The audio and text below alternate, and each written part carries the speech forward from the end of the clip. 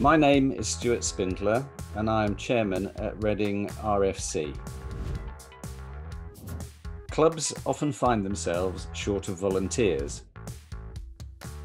Ensuring that the volunteers feel recognised, rewarded and part of the team is essential to improving their experience and attracting new volunteers. Too often, the volunteer experience is, what have I taken on? How does this all work? I've got the hang of it now. They're giving me more and more to do. Too much stress, not enough support, I'm off.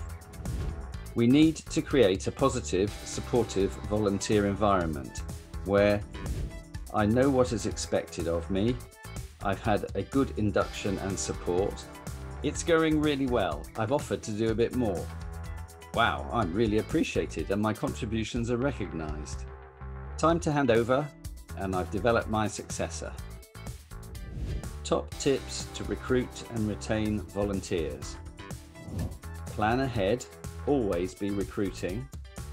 Have a good recruitment process. Be flexible. Give a proper induction and early support.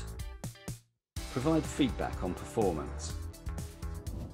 Be prepared to unvolunteer a problematic person. Recognise and reward your volunteers. Good luck!